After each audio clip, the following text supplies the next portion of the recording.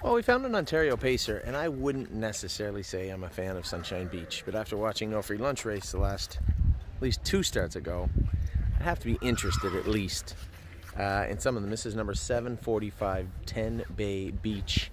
The Sunshine Beach colt selling here in Lexington on day number 5. Now, first 2 dams, okay.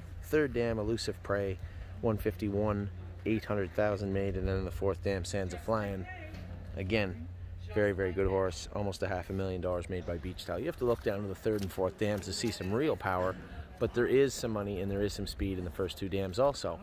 I would suspect the Sunshine Beaches will likely be discounted somewhat here across the board.